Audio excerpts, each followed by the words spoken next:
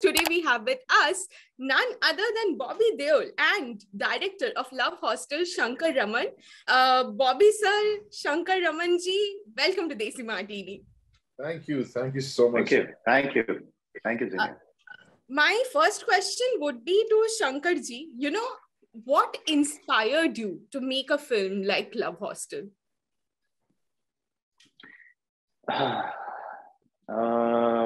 I don't know. I was just looking to. So I'll tell you. I mean, I would say the inception of the idea came from Raghav, Drishyam Films. He called me one day and he said, "Let's do something together." We were trying to put something together. We had hit some sort of barrier with that, and he said, "Oh, I have another story I want to tell you." So he told me a story about safe homes in Haryana, and I was very intrigued by that. And then he told me about a character called Dagar, who is this mercenary kind of person who, he is the final frontier for, star-crossed lovers. So I said, oh, okay. So it was set in Haryana, which was great because I grew up in Delhi and I'm very familiar with that milieu. And it's only when I stepped out of that milieu, I saw that, these are bad lands. I mean, for when I was living there, it seemed all right. It seemed like regular day. So I went back and I did some research and soul searching, and I said, yeah, this is something I can do. I think what struck me really was this idea of having a safe home, which means that you need something called a safe home only because you live in an unsafe place. And it was ironical for me. It was like a contradiction. Why are we unsafe was the question. And what is the basis of this unsafeness? So, we all go through life where we face one challenge after another, whether it's paying your rent or it's putting your children to school or it's getting dinner and doing dishes or whatever it is. We all face challenges, and we also face an extraordinary situation in those challenges where we can't help but look for a villain, somebody to tack the blame on, and why we are suffering or why we are upset or why our life is not working. So this tendency to do that is what excited me for this place. Like, your lives are not working, you don't feel safe, and there has to be a bad guy. There has to be somebody in your way. But what if this guy is also in the same place, just a different color? You see? So that's what helped me enter this world. And what I'm sharing with you is just a thought. It's not a plot yet, but ultimately the plot of the film is, came from there. It's like something that Raman and Raghav got together. So, that explains. Yeah, that's true. And, I would say Gaurav, Vikram and Raghav, they were really championing the story. It was when I did the first narration with Gaurav in Web Series. They immediately saw that this can be converted. And, for a director, it's not possible to convert an idea into reality without that championing, you see. And I felt very fortunate that we had a very good core team that was, one of my mentors told me, he says, he said, you have to sell your script only to 3 people. First is to yourself.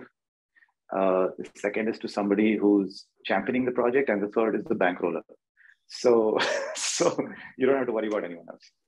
And if these 3 people buy it, then you're good. Then you can trust that you can make a good film. And I think even when we narrated to Bobby, I would say he championed the project.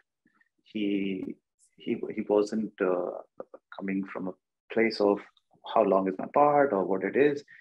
He really took to us, I suppose, and he took to the story idea, and also I think the relationship that we built along the way is what has fueled what you saw today.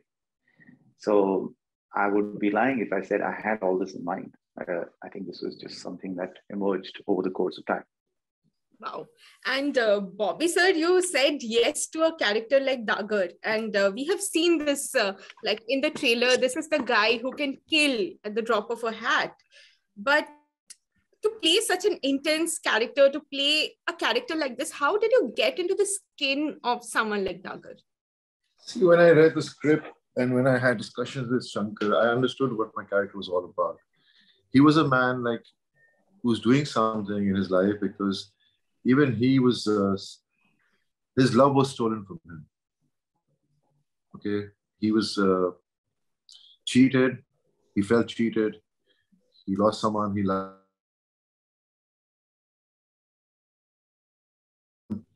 To say that he thought he, but he thought he was evil. He always believed that he was the saintly man trying to purify the world. Yeah. So that's the kind of character he is. And I think I've been trying to do different stuff. And for me, I think human beings are defective people. You know, you see bad people, good people. Why? Because the bad people don't fight the bad, they let it out. And good people are good people because they fight the bad in them and stay good. So that's how we are. We are selfish, we're greedy, we are manipulative. We have all these things in us. So if you just bring those thoughts out while performing a character, which is negative, it helps you perform, I think. Wow, that's very well put, I must say. But obviously, like, you are the Bobby Deol. I have seen, like, I've grown up watching your films. So, True. Also, you know, when you play a character like this, an intense character like this, it also gets very, it gets onto you, right? You have to think about this character, have to go through the thought process. And at times, it stays with you for a long time. It takes time to get out of the character. Did that happen to you? It does happen sometimes. It does. You know, it's like if the whole day, even when you joke with someone the whole day and keep pulling someone's leg, eventually in the evening, you start feeling guilty about it. You know, that happens when friends are pulling someone's leg all throughout the day and then they don't realize they're being rude, but they have actually ended up hurting someone. So when you act or perform, you're doing a character, you keep doing it, you're doing the scene. Somewhere it comes to your mind, why am I being like this? You know, but then eventually, somehow, I can take myself away from reality and fiction. It just happens to me automatically. I do not need to see a shrink after I do a movie like this or go to someone to talk to me about it. You know, definitely, there are moments where you feel that way. You know, especially when I was doing Ashram. I think that was my first experience of being really negative. Right. And I used to feel like, oh my God, you know, I used to come back in the evening, and then in the evening I used to meet the same people I was rude to or whatever I did to them in the scene. And I would just sit with them and I'm having a chat with them or eating dinner with them, laughing about things, thinking about tomorrow, what we're shooting. So I think it just takes away, it breaks, you know, it just takes you away from everything. But I don't know, I mean, there are a lot of actors who get worked up, who get really, really badly influenced with the characters they play. But I think luckily I've been brought up in a family which keeps me sane. So mentally, maybe I get sane easily. And then I had Shankar there to keep me sane. Every time I had moments where I was kind of losing it, he would always be there to calm me down. Wow. Yeah. That's the kind of partnership that gives us something as धांसू as Love Hostel. मतलब मैं तो होश उड़ गए, मैंने बहुत बार बोल दिया अब तो कि the moment I saw the trailer, I was like, oh my God, what are we gearing up for? But also, Shankar, you know, when you, for something like Love Hostel, we have seen the journey of star-crossed lover. We have seen them cross, hardships, cross their own, roadblocks. But to get this gory kind of turn in everything, this is something that has a lot of blood. This is something that is a lot of killing, and it's just there. So why did you choose to take that kind of route, like the route that is on your face, instead of like settling it down? Oh, well, I don't know. Sometimes, you see, film is not made overnight. It's done over a period of time. So I would say that a lot of the choices that are made have a certain legitimacy of a thought process over time. I can't say I decided to make it this. So to respond to what you're saying about in your face, sometimes it takes something of that magnitude to get your attention. Sometimes I still don't have your attention even after that. And either way, there is something there. And I think when you see the film, I feel like your question will be addressed. Okay. And I feel that what you're asking is not a question really, your inquiry. There's an inquiry there. And I feel that that's a very healthy place, because you're an active viewer that's engaging with something as an extension of her own life. And I feel like this film will that. It will give you a sense of why it belongs. Because it may feel like a trailer, especially, it may feel sensational or, over the top, or just, stuff that was not required. Of course, we all like pretty things, and we like pretty things so much that we suppress our desires and dreams because we don't want to offend other people. I mean, that's how we live. We're wearing a mask the whole time, and only we know the pain of being us. So the point is that sometimes the riskiest thing to tell the truth about yourself, about how you feel. Otherwise, you're constantly saying what you think. So sometimes it takes getting that attention for someone to listen to how you feel. And I'm not saying I'm advocating it. I'm just saying that it's just part of the spirit of that world. It's like a form of expression. And I think yes. And I also think that the fact that the film is releasing on OTT is a big boost for an intense film like this, because a lot of viewers can take their own time in digesting what they're getting. Do you feel that way?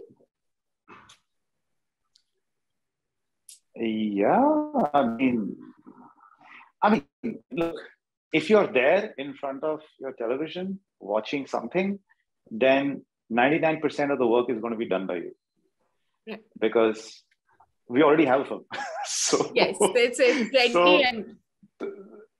So you're there. And once you're there, I am quite certain that you won't leave. You will go through the emotions of watching this film, and you will stay there. I feel certain about that. I feel encouraged to think so, because the hardest part is sometimes to get people to see something, right? To commit to something. Like you buy a ticket and go to the theater, or you actually sit down and you tune into that particular channel, whatever. But I feel like once you're there, you're gonna have a hell of a ride.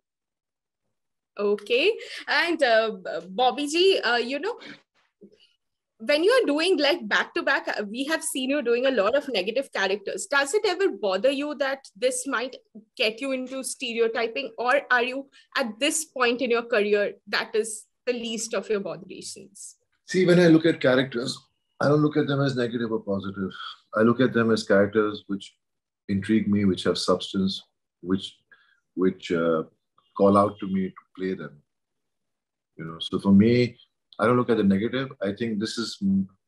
If I play this role, I'm being the hero. Because even a negative guy thinks he's a hero. It's the audiences which look at it in that way. So for me, typecast. I've been typecasted for the last 25 years. So I don't have the fear of that, because eventually I have broken out of that, and I've done different kinds of characters. Class of 83, I was totally positive. People appreciated that. Ashram became a phenomenon. So people saw the negativity, the negative side of my character, the negative character I played, but it was such a negative character, yet it got the most positive response. So end of the day, he became the hero for the audiences who watch movies, not and they enjoy the actors portraying a character. So for me, I believe if I have to keep doing negative roles, and if they have substance in them and they have what I want to play, I keep playing them because I think I enjoy them. But at the same time, I am going to definitely try to do different stuff. And so that's the way an actor's life moves on.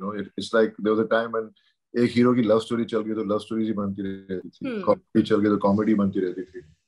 But look at Amjad ji, look at Amrish ji. They have done variety of roles. They were just not negative always. They were considered as these awesome actors who could play any character. So I think there's a space for something like that for an actor. And I hope to be in that position where I can do roles which leave a mark and people enjoy it.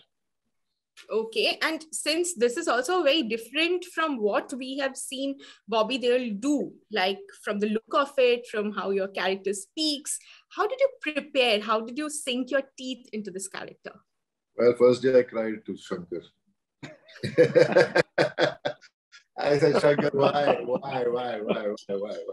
Yeah. I we canceled the meeting. I had to let it all out in front of him. Why can't you let him speak normally? But that was just a cry of someone who was being, who wanted to be in his comfort zone. Yeah. And it wasn't just I was forcing him. I said, no, I will do it. But why? Why you want it like this? But then I enjoyed the whole process of learning the language. And it has so much of, what do I say? I just started enjoying it. It was just something it was like I've learned how to sing and I'm singing, and something which is so difficult to do. So for me, it was like speaking this language and I was just enjoying it. And I was all the time petrified and insecure that am I saying it the right way? Mm-hmm. So Shankar and Yogi, his assistant, who's there in the movie as well. Yogi was really helpful. Okay. Because Yogi and Shankar go a long way back. And even though Shankar is from Chennai, basically, he lived his life in Haryana side, Delhi side. So he speaks Haryana so well himself. Imagine that. So it was just, they were all into it and they knew exactly how to keep me going with it. And I think when I've started doing movies or web series, I work out, I do my workshops. I see to it that I am prepared on set. I cannot let any stone being unturned. I have to, it's like I can't give an excuse anymore. I have to be prepared because God doesn't give you chances every other time. Wow. And for an actor like you who has been a part of the industry for 20 years and still like saying this, it's a big thing. And before we let you go, Shankar, you as well, I would like to ask you, what's the one reason, if you can wrap it up on one reason, what's the one reason why you shouldn't be missing Love Hostel? Shankar, we'll start with you. Bobby, Vikrant, Sanya, 3 reasons. Wow. So, I can tell you straight up, just, go celebrate their performance. It's just going to set the screen on fire. I think, I personally feel, Zinia, that actors are, acting is a fine art. And that you allow, that you permit and you invite an audience to glimpse into your soul is an act of courage. And I'm saying, go watch it for that. Because that is the most profound human interaction. And that is on screen.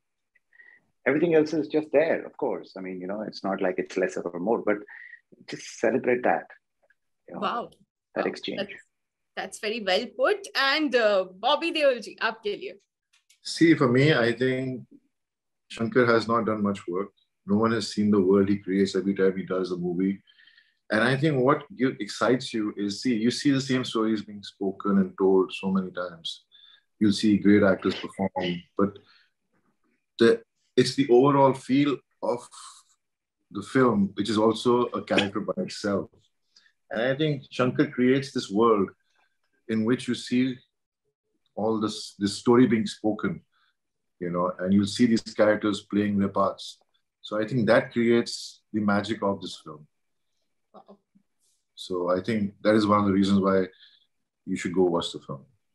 Wow. And with that, we'll wrap up the interview. Thank you so much. I mean, I can't tell you how excited I was for this interview. Thank you so much. It was an absolute delight talking to the both of you. And thank you for joining with Desimartini. It was fun Thank you, talking to Zinia. you. Pleasure.